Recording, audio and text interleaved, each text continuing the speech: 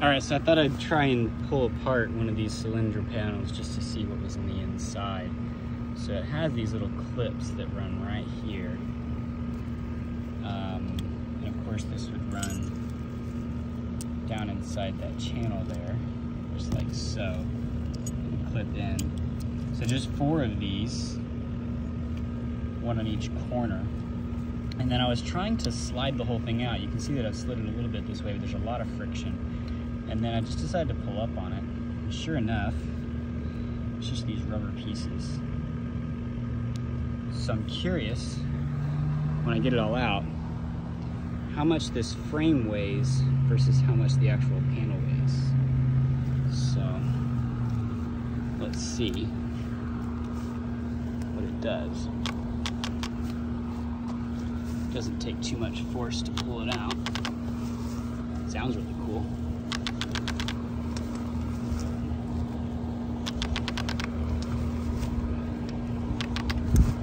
Alright, so there's that side. Grab this side.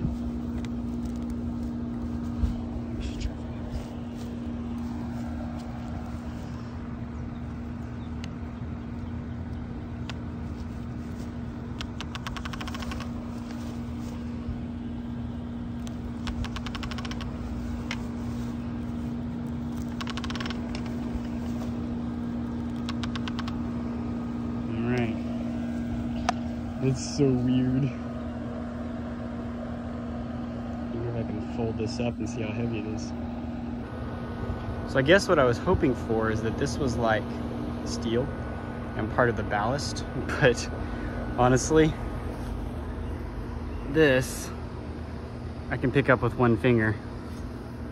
So it really is the glass tubes and the rubber and the wire and everything that make that weigh what it is. So of the 68 pounds, that's probably 65 of it right there. I don't know if I'm gonna be able to get that back in. That could be very difficult. Well, now I have a flexible solar panel. What am I gonna do with that?